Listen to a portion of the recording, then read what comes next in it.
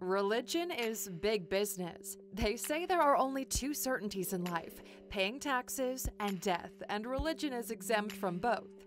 Whether they're promising the perfect afterlife in exchange for your tithes or dodging the tax man, it's a circular business plan that works. And so far, no one's come back from the promised afterlife to ask for a refund. Welcome to Alux.com, the place where future billionaires come to get inspired.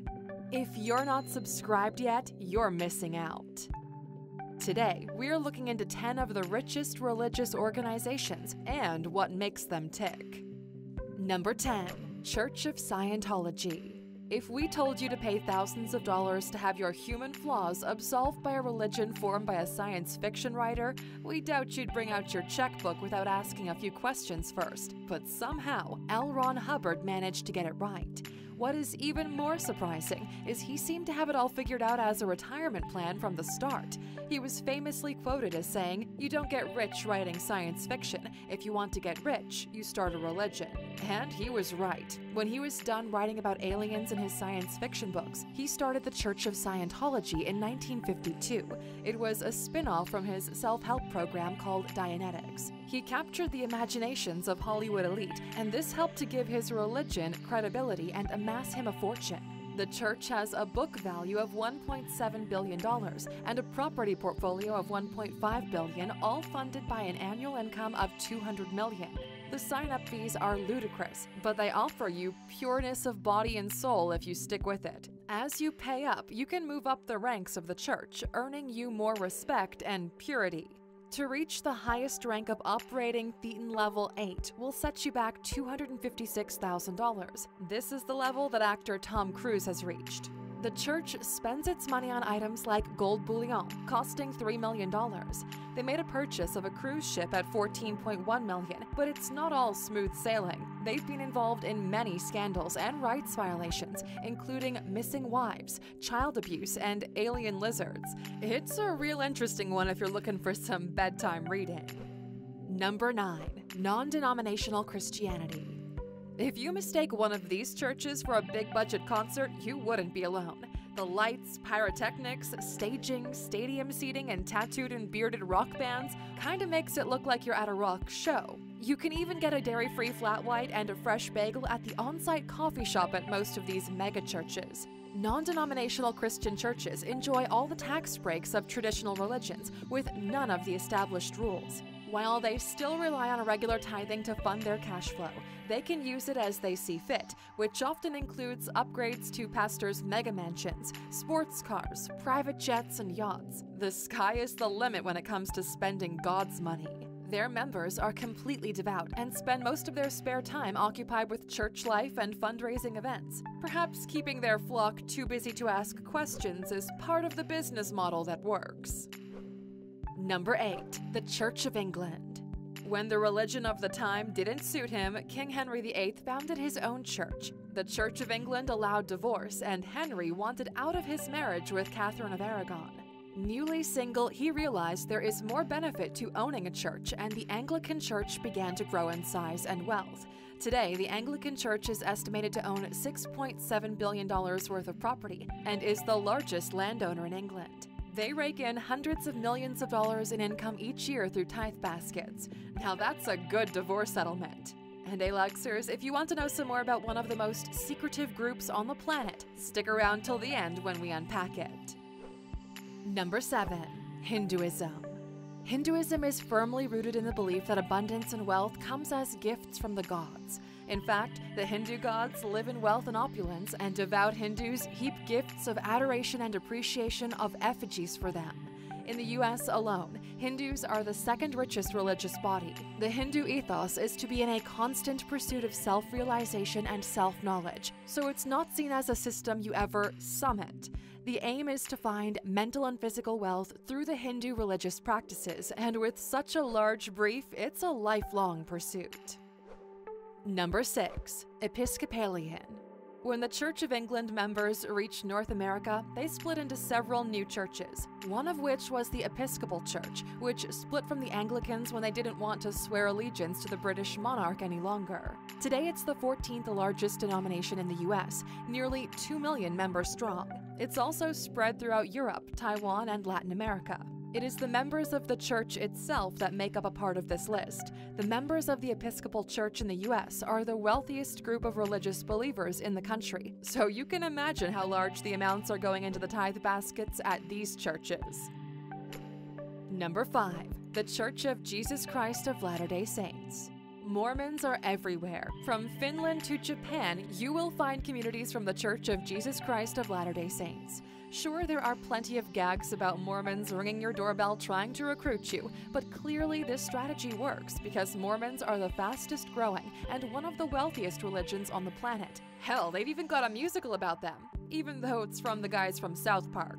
Their balance sheets reflect assets of over $30 billion, with an annual income of $6 billion, of which 90% is from member tithes. Members are obliged to give 10% of their entire income. That's the before-tax amount, Aluxers.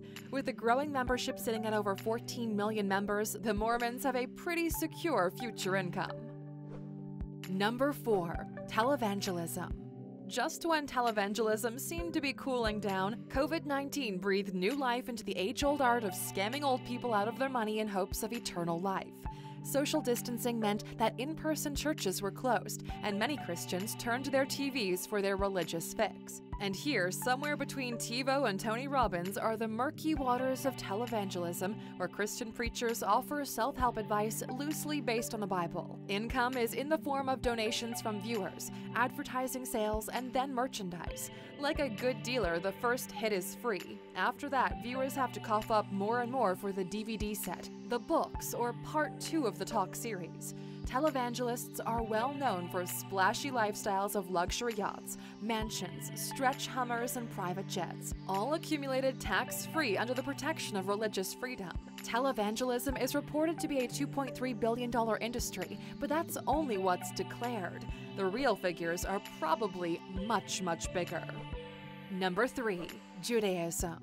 Jewish people are often thought to be wealthy. In fact, we made an entire video about it. Thanks to their great education and generational business knowledge, Jewish people make up a quarter of the 400 wealthiest people in America. The knock-on effect is that given the religious obligatory 10% tithes on a household's income, the Jewish religion is wealthy too. But we won't spill all the Jewish secrets to wealth. Rather, watch the video on YouTube, Why Jewish People Are Rich. Number 2. Islam.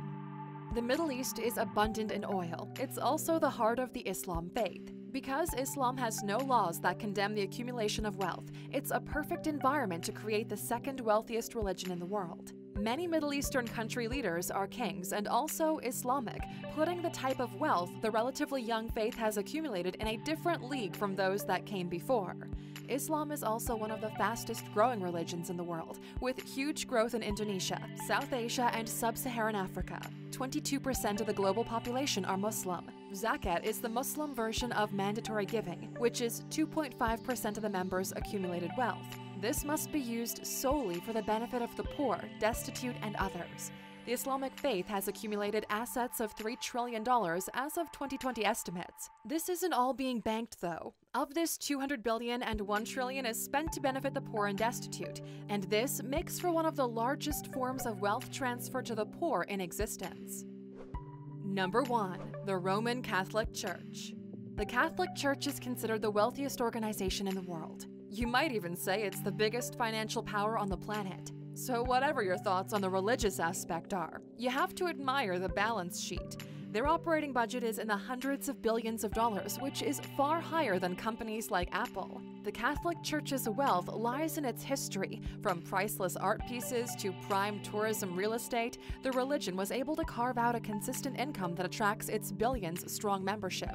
On the converse, they have low staffing costs, as upon entering the calling, Catholic priests and nuns take a vow of poverty and don't own anything themselves. Tithing is encouraged by the Church's teachings, and if you do the math on 1 billion members, that's plenty of income to work with. The Church's asset figures are hard to come by, but the Vatican itself is flush with assets and security investments deep in the billions of dollars. The figures are shrouded in secrecy, but the sheer size of the Church's membership ensures it's always in the green. So, Aluxers, what would you do with the extra cash if you didn't have to pay tax? Let us know in the comments. Now, for sticking with us until the end, we owe you a bonus, don't we? Here it is. Freemasonry is often connected with cloaked men, ritual sacrifice, and drinking from goblets in stone buildings. But is it a cult, religion, or just an old man's networking club? Here are a few facts. Freemasonry began formally in 1717. It aimed to bridge the gap between the religious civil wars that were common in England at the time, between Protestant, Catholic, and Jewish people.